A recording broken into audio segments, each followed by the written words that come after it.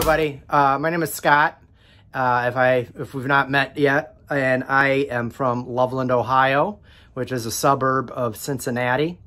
And as far as anything that's changed over the past year, I think that I'm just in the midst with my wife of raising 4 kids that are in their emerging adulthood years from 19 to 24.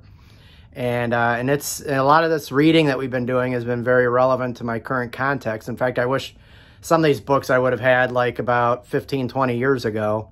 But it's an interesting ride. You know, you think that you're done when they go off to college, but that's not true. There's still a lot going on in their 20s, and especially in our current context. And so it's been interesting to see that. As far as ideas from reading, I mean, I think anything from the toxic purity culture that we have, and what biblical purity might look like as a thought. A lot of what's going on with racism and Black Lives Matter and just the context of our modern day issues with that.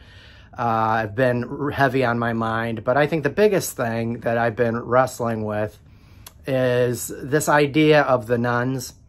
I wonder if we aren't paying attention to the fact that there's a lot of kids in their 20s that are deconstructing their faith, and we need to provide for them an opportunity to deconstruct in such a way where they can also find the means to reconstruct a faith that is meaningful to them and still holds to Orthodox Christianity.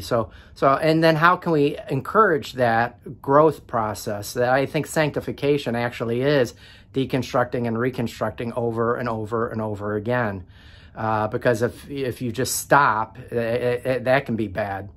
So I got a lot of thoughts about deconstructing and what is that? What do they mean by that? And how can we help in that context of helping a person go through what are they deconstructing from, and how can we help them reconstruct a vibrant faith? So can't wait to see you guys in September. I'm really looking forward to it. And here's to hoping that everything goes well so that we can still meet. Thanks. Bye.